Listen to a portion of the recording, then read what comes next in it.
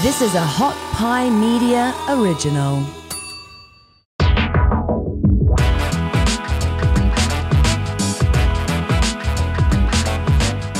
Hey, what's up, everybody? Welcome to the DNP-CD Sports Podcast presented by Oddshark. I'm Chad Fisher alongside my co-host, Tony Farmer. How you doing, brother? I'm doing good, man. We got a friggin' awesome show today. It's okay. You know, just interviewing John Stockton, greatest point guard of all time, Hall of Famer, all-time NBA leader in assists and steals. Never heard of him. Second time on the show. Oh, we're so excited. Yeah, dude. It's awesome to have him on for a second time. I think we can confidently say he's a friend of the show now. That we get him on a second time, that he's willing to come on, and we're gonna have like an elongated interview with this guy. This isn't like a 5 or 10 minute interview. Yeah. We're talking about a really long interview. And for those of you listening on iTunes, pretty much anything besides YouTube, you're gonna be treated to an extra long interview with some extra content on the end, things that we can't discuss on YouTube. And if you are listening on YouTube, after you enjoy this interview, make sure you check out that other version because it's gonna be 20, 30 minutes longer, and I think you're gonna enjoy it for sure. Check that out on iTunes, Spotify, anywhere else besides YouTube, basically. 30 other platforms, Pandora, Stitcher, all those. Yep. Yeah, all that stuff. But this is awesome. This is going to be an awesome interview, man. You and I have been excited about this for a couple of weeks now. Yeah. Haven't been able to tell anybody, kind of just, between you and I are the only people that know about this. And so we've been preparing for this, and we got so many awesome questions for this guy because there's so many things that we want to ask him about. There's so much stuff going on in the NBA, how the game has changed since he's played. All these different things, man. So it's going to be awesome to talk to him. One of the best players of all time, the best point guard of all time. Absolutely. It's going to be a lot of fun. I say we get right to it, man. Yeah, without further ado, let's bring John Stockton in. Let's do it. Our guest today needs no introduction, honestly. He's a two-time Naismith Basketball Hall of Famer. He is the all-time NBA leader in assists and steals by a mile. It's a record that I don't think will ever be touched. He's the greatest point guard of all time. We're super excited to welcome to the DNP-CD Sports Podcast for a second time, 10-time NBA All-Star, national treasure, and friend of the show, John Stockton. How you doing, brother? Thanks for coming back on.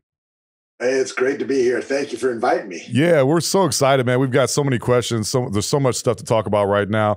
I just want to tell you, John, before we've had you on the show before, I just want to let you know that I tell everyone that I meet that I'm friends with John Stockton. This is something that has done wonders for my social life. You have no idea. I'm getting invited to parties. People are like, hey, who's that guy? Who invited him? They're like, oh, that's the guy that's friend with John Stockton. Don't worry about him, But I'm using that. I'm milking that big time, Johnny. Hey, if it works for you, go with it. It's been working. Oh, John, in the Last Dance documentary, David Aldridge said of your pass in Game 4 in the 97 finals, Stockton throws the single best pass I've ever seen a point guard throw. You guys were down 1 at that time. You threw a dime across the court over 2 defenders and hit Karl Malone in stride.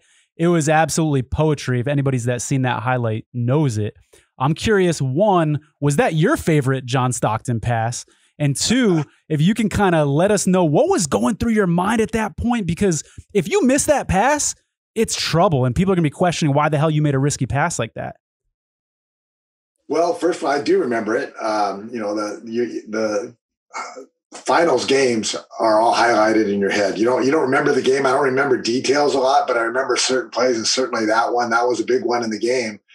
As for what I was thinking, probably nothing. I mean, that's the beauty of playing is you've thought these things through in your mind all these years, and you put yourself in this scenario so many times that when it happens, it just happens. And my old coach in grade school used to say, if you're thinking, it's too slow anyway. So probably not a lot of thought, just reacted to what I saw, and the ball was out of my hands before I could do anything about it. And what are your thoughts once the ball is in the air? Are you like, oh, this is money, no doubt about it? Or were you like, I hope I put enough on that one?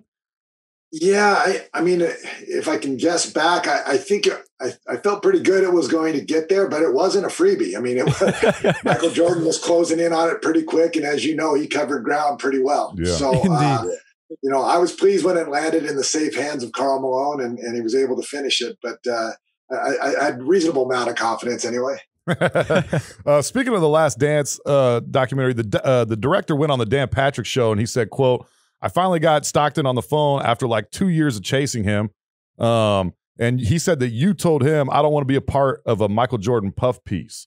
If that's true, what's your reaction to the director saying that? Did he kind of like, that was probably setting confidence a little bit, and he kind of set it out on the air there. But what was your, why did you have a reluctance to go on the show, but then you eventually agreed to do so?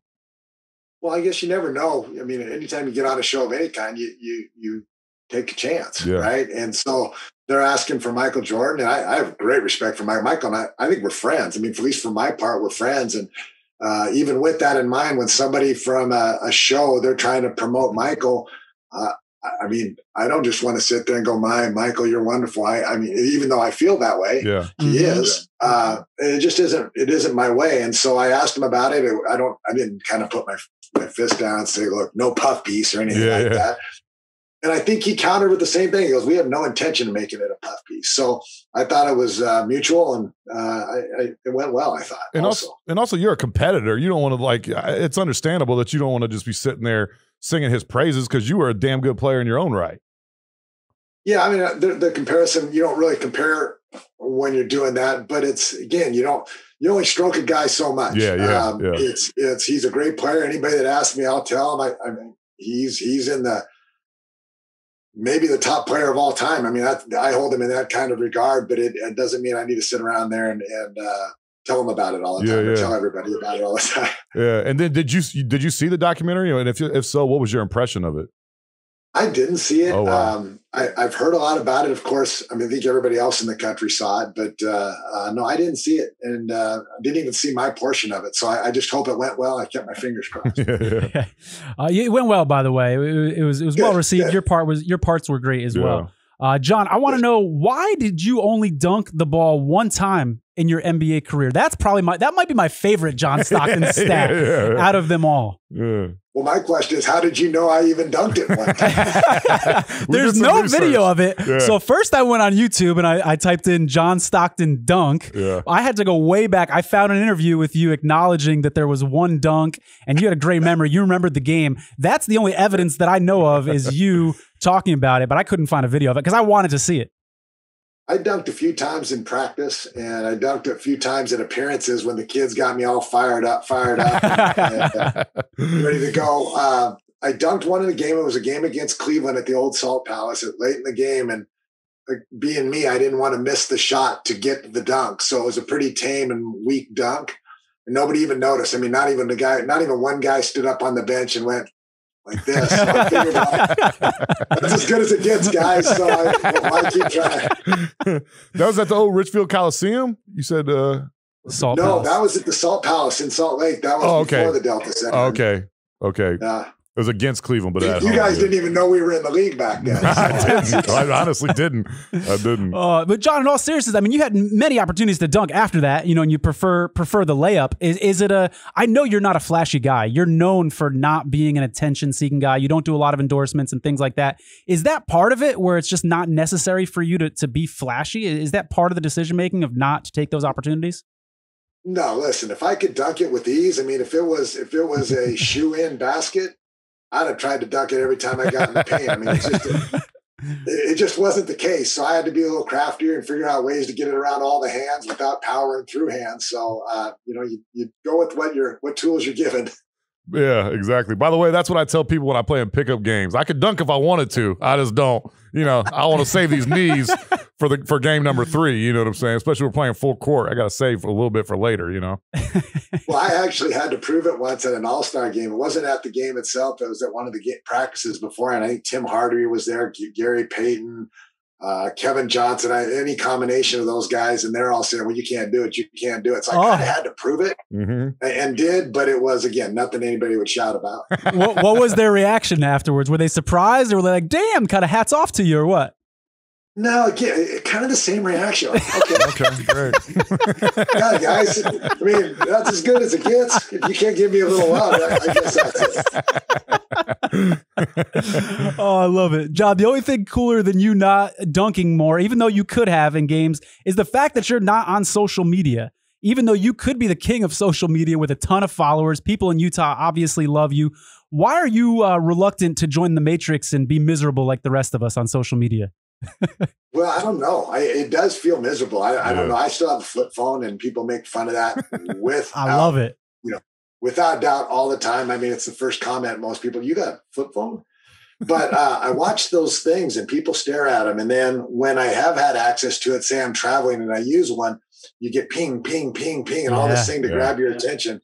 it drives me nuts. It's just not for me. So it's really simple. I'd rather live life face to face and shake people's hands and talk to them than push the buttons. Yeah. Sadly, that's becoming more rare these days. Yeah. Like someone saying that is actually a rarity, which is it's really refreshing to hear for sure. John, your career overlapped with Kobe Bryant's career, and you guys played against each other many times. I just want to know, Tony and I talked about this. Is there anything, what do you remember about playing with him? Is there any memories that you can share about playing with Kobe?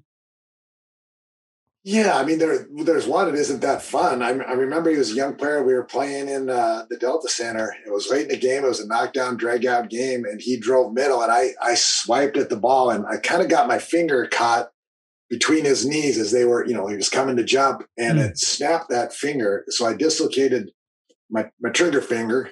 Oh, no kidding.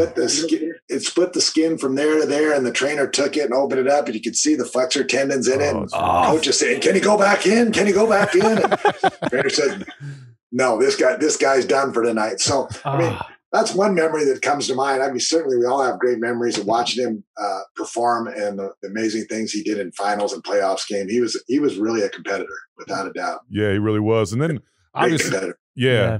And do you see any similarities? I mean, you played against him and Jordan. What similarities did you see between the two of those guys? Well, I honestly think Kobe. I can't swear to this, but I think he had Michael Jordan videos on in his house from the time he was 6 years old. He walked like him. He talked like him. He kind of chewed his gum like him. His game was similar. I mean, I think he channeled him. He tried to be as much like Mike, to use the saying, as he could, and it worked out pretty well for him. Yeah, I think Michael Jordan said in an interview that he thinks that's the only guy that could kind of give him a game one-on-one, because he said Kobe stole all of his moves and everything. So that's I guarantee he knew him. Yeah, for sure. Yeah, that's right. I always thought that too, that he mirrored him and his idiosyncrasies and his movements and everything like that, so much more so than any player I've ever witnessed in my life. But what was your reaction, John? Obviously, when Kobe died, obviously it was incredibly sad, but it was a guy that you shared the court with for many years. Yeah, and I had seen him not too much beforehand. We were going somewhere to a game, and my whole family bumped into him. He couldn't have been more gracious, shook hands with everybody, and including my son, who was waddling around in like a knee brace or something at the time. So, it was a pretty stark moment. We were walking into the gym. We were getting ready to play hoops, and somebody, on their phone, it pinged. And I just remember the deathly silence among everybody. Kind of everybody went into their own thoughts, and sad, obviously sad. And then we had all the great responses from people who were honoring him. An old teammate of mine, Thurl Bailey, sent a song that he sang about losing Kobe. It was marvelous. And I don't know, those things shows you what impact that young man had on so many of us. Yeah, I was in LA at the time of his passing, and it was such an eerie feeling. The night before, there was a lot of fog. I was in West Hollywood at the Comedy Store, and it was incredibly foggy that day. The next day, too. I've been to LA probably 30 times, and I've never seen weather like that. And then the next day, just the eerie feeling walking around LA and everything like that. You could tell it was just like the whole city was just mourning. It was crazy. Yeah, nationally, too, all over the news. Yeah. Special guy, special player, and what a tragedy. Yeah, definitely. Switching gears a little bit, John. In the NBA today, players have a lot more power to kind of build teams themselves, almost like the players are GMs in a way through free agency. And that really wasn't the case when you played, or if it wasn't as public. I'm curious, was there ever a time in your career where you attempted to kind of influence the Jazz front office or say, hey, we should get so-and-so on this team. We could be a powerhouse if we just had this additional piece, that sort of thing? No, I stuck to my job. I mean, I trusted the guys with the Jazz. They did great work. They had before I got there, they picked a good team that we could grow with. And I had faith in them. I had faith in our coaches, and my job was tough enough to try to do it well. So I concentrated on that. I never offered a suggestion ever in my career. Once late in my career, they asked if I would like to play with Jeff Hornacek. Later in my career, they asked if I'd like to play with Jeff Hornacek. It was after the trade deadline that day. And I said, well, yeah, who wouldn't? I mean, he's a great player. And they said, well, congratulations, he's your new teammate. Oh, wow. That was the closest we came to that discussion. And so that was a fun one, though. Wait, what if you had said no? It sounds like it was like bang, bang. Yeah, Larry Miller, our owner, was kind of special. I think he could read my mind anyway. So, He knew that was going to be a good pickup. Absolutely. What is your assessment in that, and what's it doing to the NBA? My opinion is that personally, I don't like it. I don't care for it.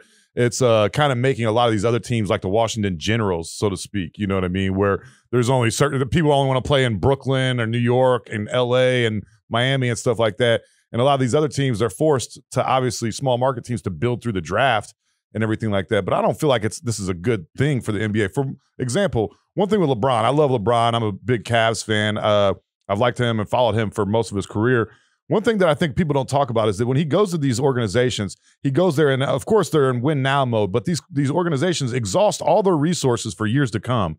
And then when he wins, everyone says, oh my God, LeBron's the best. Well, then he leaves and those teams are terrible and they have no capital. They have no draft capital. They have no assets whatsoever. And then they're in the doldrums of the NBA for 4 or 5 years. And they say, oh, see, look what happens. When LeBron leaves, they're terrible. Obviously, he's a great player. But when you get to influence the personnel decisions for some of these teams, I feel like it's hurting the NBA. And I just want to get your opinion on that. Yeah, I'm not living it every day. Yeah. I don't know what it's like to sit in that front office and have things dictating to you like a player. I mean, it appears that LeBron is. I don't know for sure that he is, but it appears so. I think it'd be maddening as a teammate to know that you could be expendable for one of his guys that he thinks he needs to play with. The iffiness it causes with the team, the iffiness it causes upstairs. I don't like it either.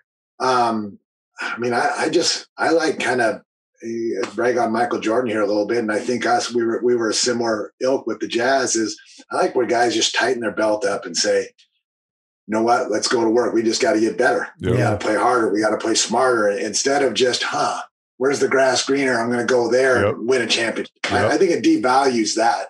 You're not climbing the mountain. You're taking a helicopter to the top of the mountain. Agree. So again, I'm not a fan of it, but that's, who cares? Who cares what I think? Yeah. All right. Support for the DNP-CD Sports Podcast is brought to you by Manscaped. They're the best at men's below the waist grooming champions of the world.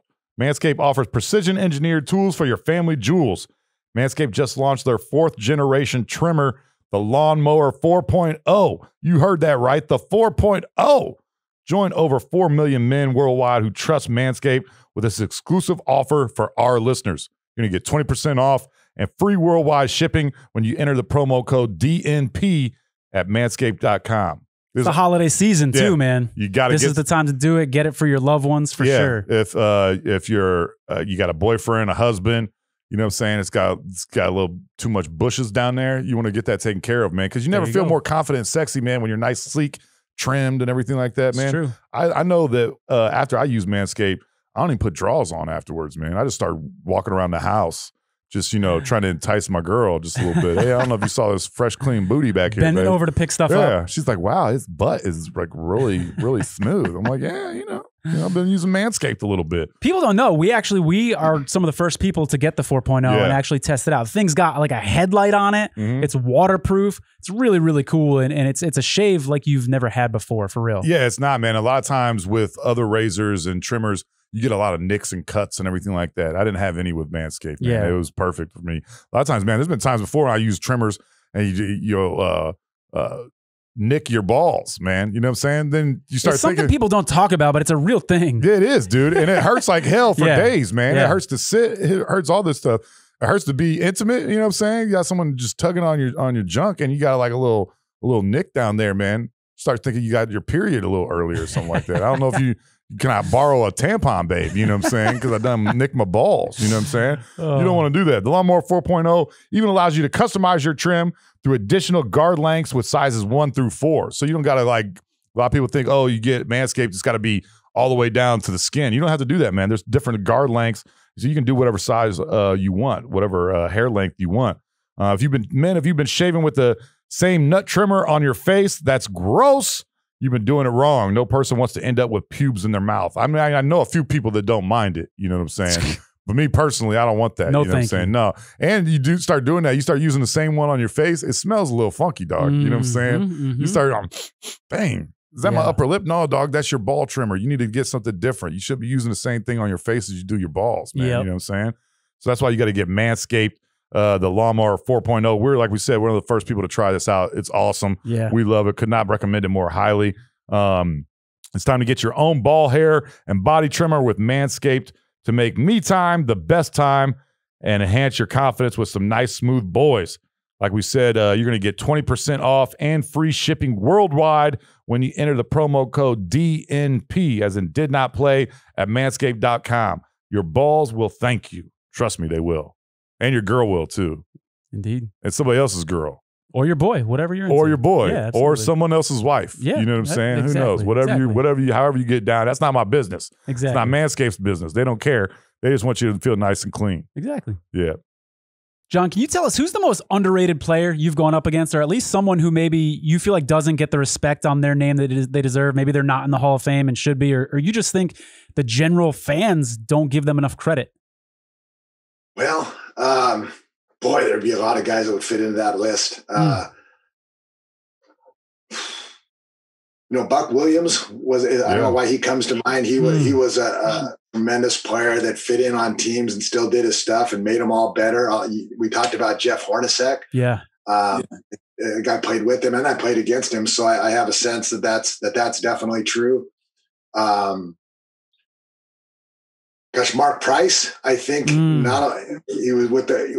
was a difficult play for me, and maybe it was because two short white guys kind of pounding at each other a little bit, but he was always a load for me. And then there's so many other guys that are just great players, and you already know it.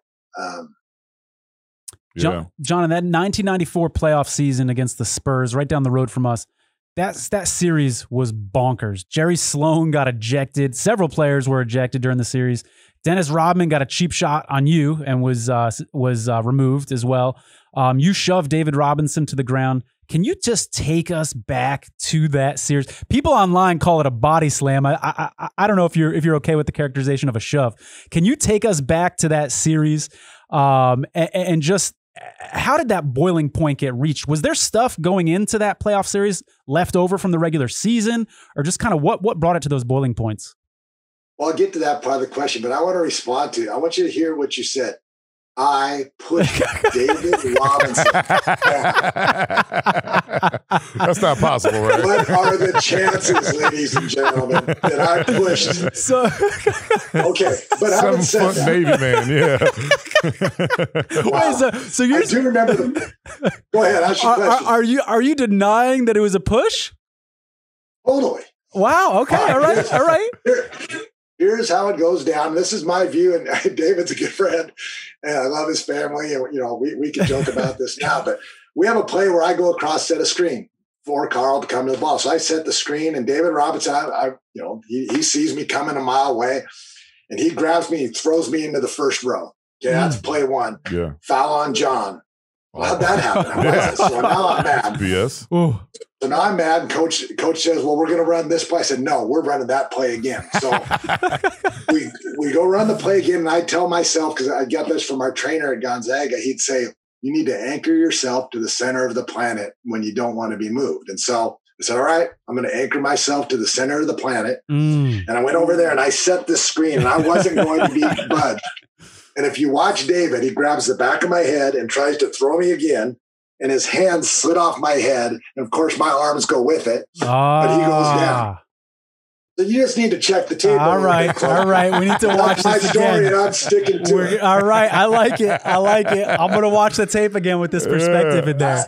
I love that determination, John. That was just you in a nutshell, brother. Just your career in a nutshell. That you told Coach Sloan, no, we're running that play again. And you said, I want round 2 of this action with David Robinson. Coach, I don't think I corrected Coach, but maybe not corrected, but changed the play, but twice. That was one of them. So it was pretty memorable. That's why I remember. Yeah. Wow. That's awesome. In all those years, just a couple times. I still remember that series. I was only 9 years old at that time, but I remember that series vividly. Absolutely. I'm at the Alamo Dome. I remember that big time. Yep. Such an awesome. When you asked the question, what led up to it? Well, we played the Spurs 6 times a year, not counting playoffs, and we kept playing them in the playoffs, and we were always 1-2 in that stretch.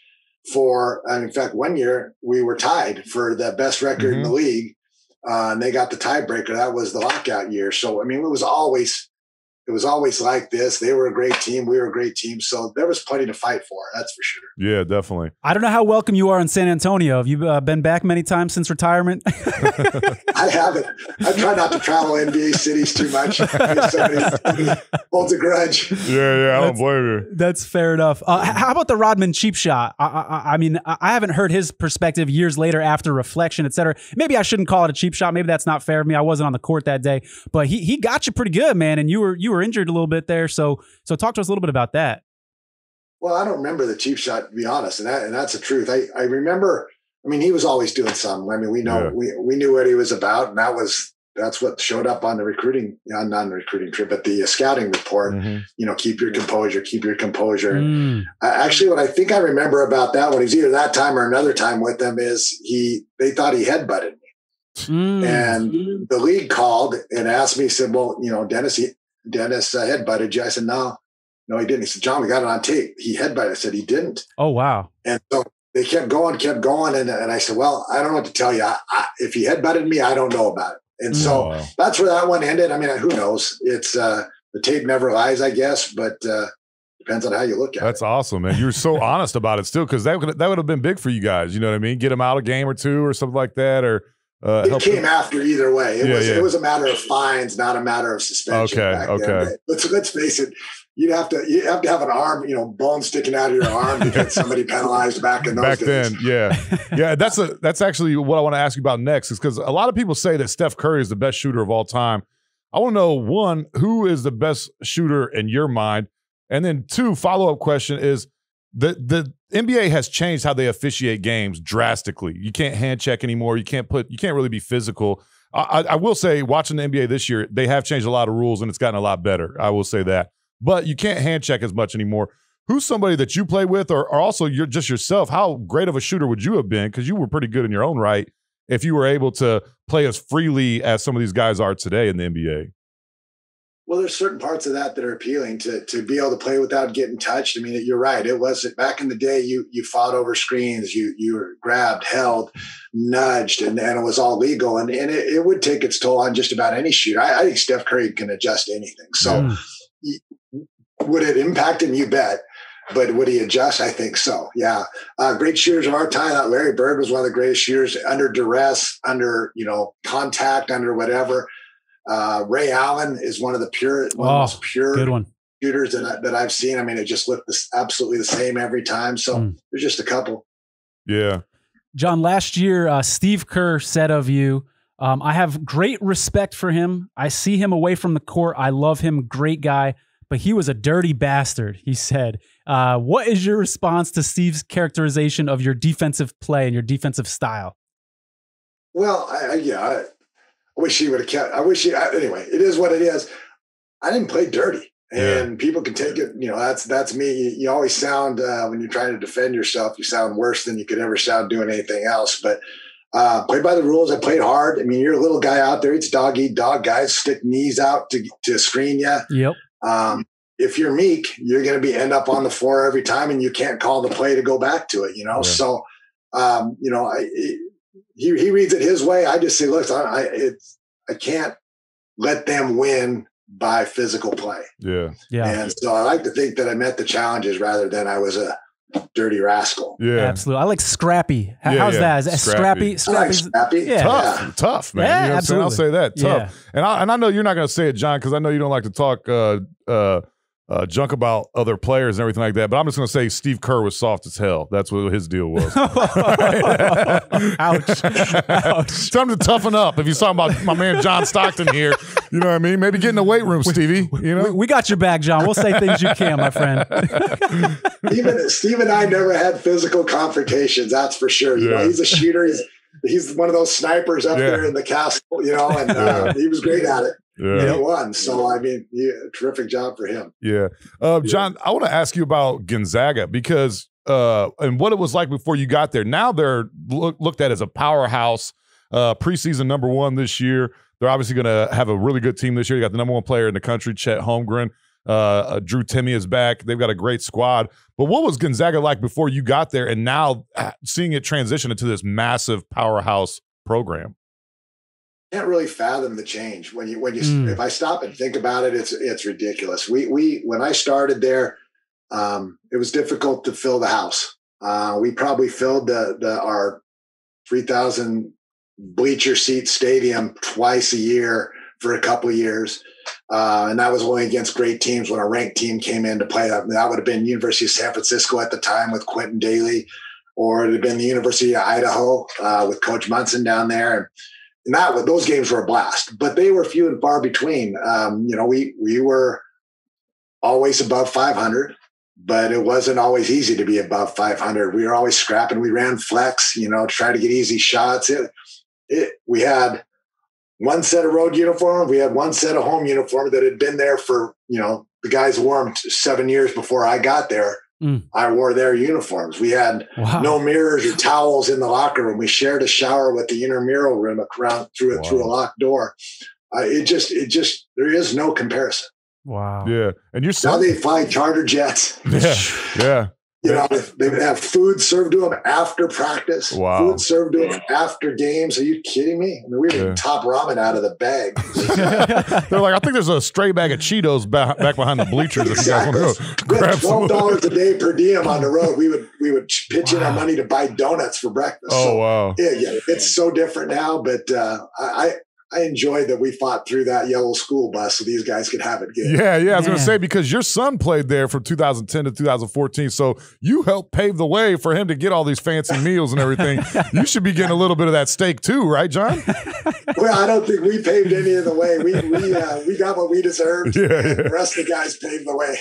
Yeah. That's wild that you talk about the sharing of uniforms from years earlier. That sounds like Little League, man. That's like my Little League town growing up, using the same uniforms. I wonder who the lucky freshman was that got John Stockton's those jersey. Shorts. And those shorts too, man. Just sauntering around the campus, you know what I mean? All the ladies trying to hit on him. You know what? He'd be a hit. That's all I can say. No judgment. I got to tell you, John, since we had you on our show, I wore my what I call my Stocktons, my shorts, in honor of you, and now I've been wearing them all around town. And you wouldn't believe I'm getting catcalled like you wouldn't believe, brother. It's crazy. I'm so proud of you right now. I can't. Anytime I see a construction site, I have to go the other way because it's just nothing but catcalls, man. I'm not gonna put up with this anymore. You know what I'm saying? It gets old after a while. People just seeing you in that view. It's terrible. Yeah, it gets old after a while. It's like, oh yeah, we get it. You like the legs. You guys are too much. We're super excited that DNP-CD Sports Podcast is presented by BetterHelp. That's betterhelp.com. This is an awesome service, man. You want to go there. There's a perfect time of year to do this too. It's the holiday season. A lot of people, have gone through the loss of a loved one. People are fighting loneliness and everything like that. That's why it's awesome to go to BetterHelp. You can do all therapy. This. Yeah, you can do all this online.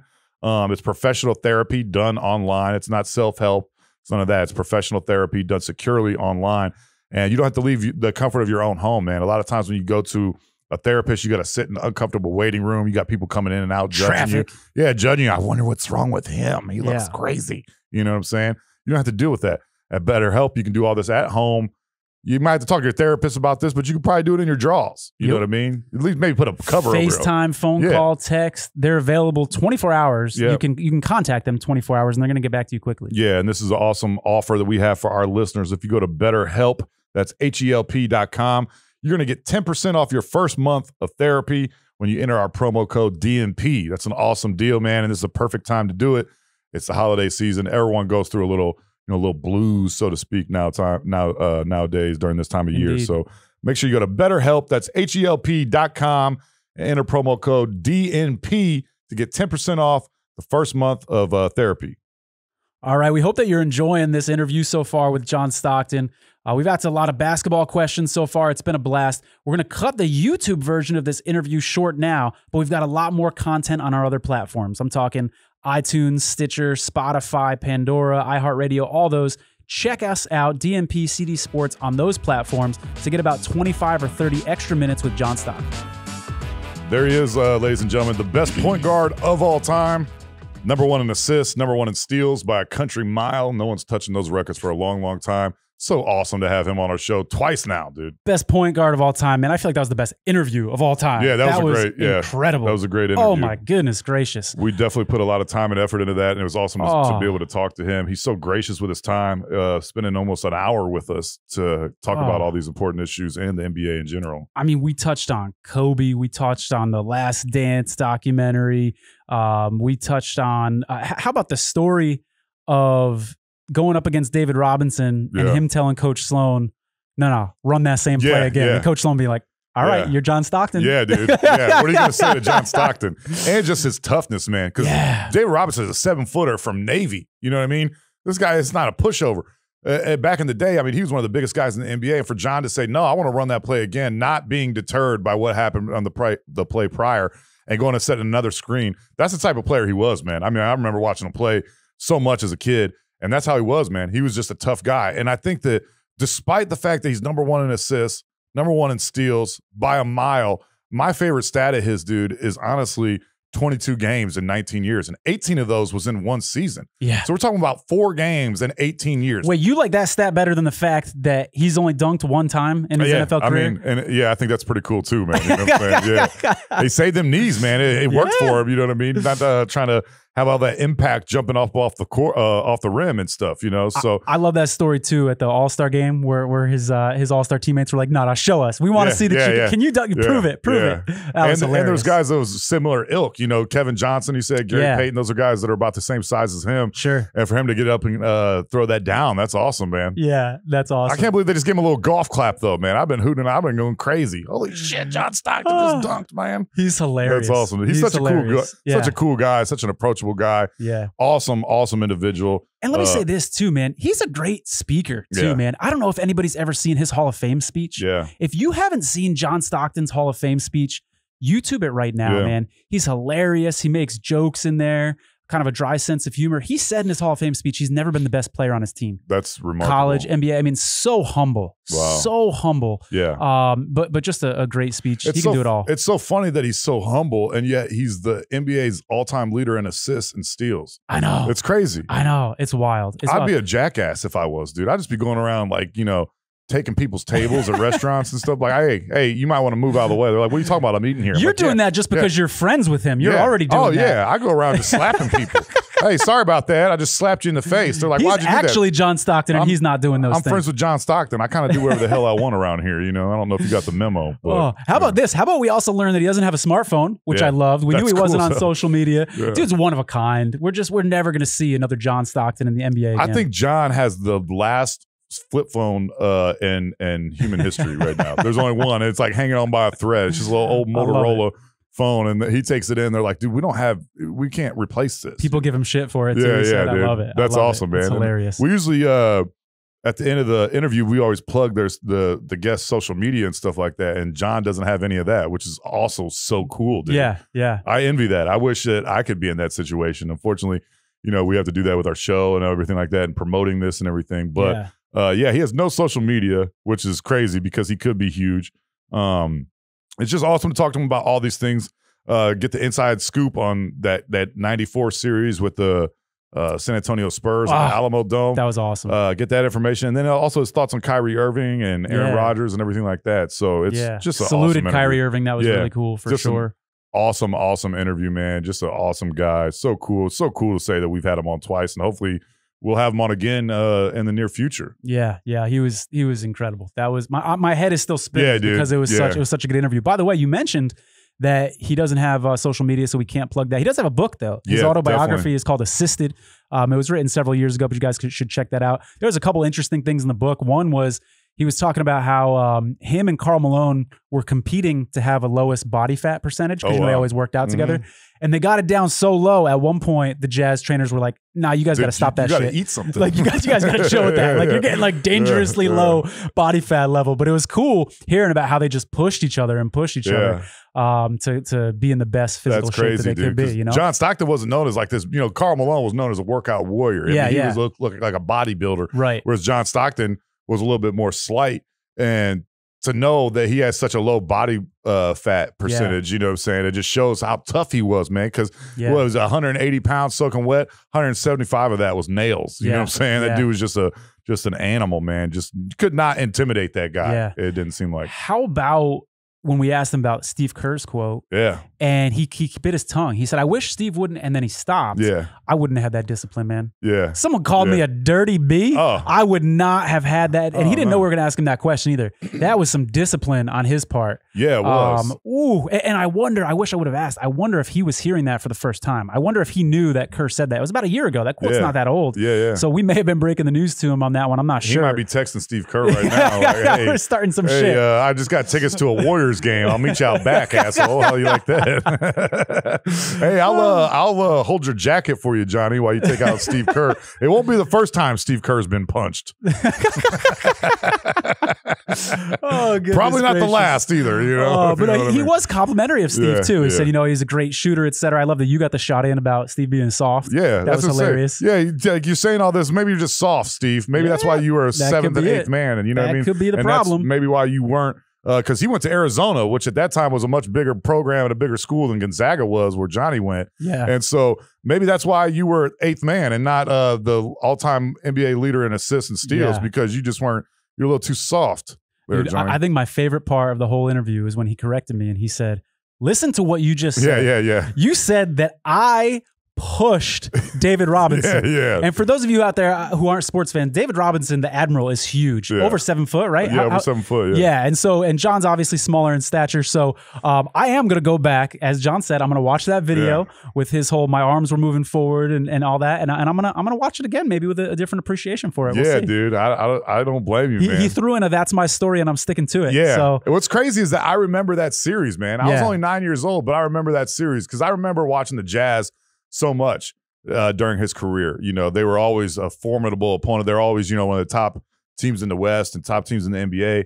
And so those series against, Utah and San Antonio, Utah and Houston, those were some epic series, man. Yeah. And I remember watching those games. And so it's awesome to be able to, it's just crazy. If you'd have told me when I was a 9-year-old kid that someday I'd be able to ask John Stockton about those very same plays that I was watching and get the inside scoop, it's truly mind-blowing, man. Great interview. That was a lot of fun, man. The basketball stuff, the vaccine stuff, that was tremendous. Yeah, that's by far our best interview that we've done on here. It's definitely surpassed the first interview we did with John Stockton. Yeah, that was incredible. Just awesome, because now you see we're more comfortable. All of us are more comfortable with each other.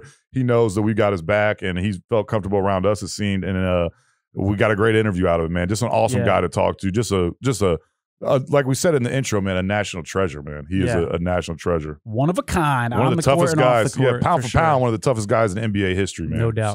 That was a lot of fun, man. Yeah, that was a great interview. For sure. Before we go, we're going to tell people about OddsShark. Yeah. Right? OddsShark is oddshark.com is your free source for the latest odds from leading authorities, including expert editorial content. They got the hottest sports news. They got detailed matchup picks, in-depth expert analysis, and the best thing is that it's all completely free.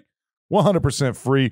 No other resource is like this in sports betting. You got to go there. You want to make sure you're getting the best number.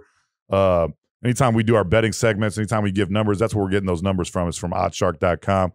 Incredibly important because you want to make sure you get the best number. A lot of people don't understand. A lot of these sites, they have, point and a half differentiation between sites and everything like that. That's a big deal when you're betting and you're putting down $100, $200, $300. Thousands of dollars or what have you. You want to make sure you're getting the best line. So you want to go to oddshark.com. Even if you're not a sports fan, you can bet on anything you can think of, man. You can bet on the Oscars. And they'll give you the angles so that you can feel more confident betting those things. You can read great articles on their website too. We love OddsShark. Can't say enough about them. Bet on Jeopardy, you know what I'm saying? Yeah. So it's awesome. That's not a joke. You literally can. You literally can bet on Jeopardy, which is awesome, man. But for sure. We love OddsShark. Make sure you go there. Check them out. That's oddshark.com, oddshark.com. And this is a great give awesome. Us a like, give us a subscribe if you're listening on iTunes. If you're listening on YouTube, give us a thumbs up. We'd love to hear a review from you if you love the episode, and we're gonna have some more great guests coming soon. Yeah, you can check us out on all social media platforms. We are at DNP-CD Sports. On Twitter, we are at DNP-CD Show. Also go to hotpiemedia.com. Check out all of our past episodes. Also check out some of the other awesome podcasts that Hot Pie Media produces. They got pretty much anything you can think of.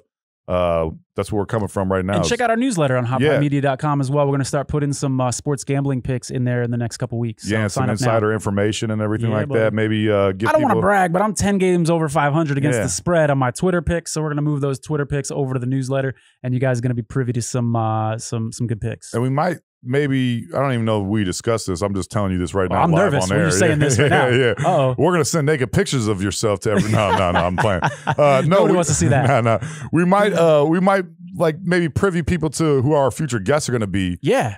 Before we tell the public. Yeah, just do a little tease. Just like tell people, hey, we got that. It'd have been awesome for some people to know, like, hey, we got John Stockton on this week. You might want to make sure you get a listen in. A little inside information from the DNP-CD podcast. Yeah, definitely, brother. So we appreciate everybody watching. We appreciate you listening. Please tell your friends about this show.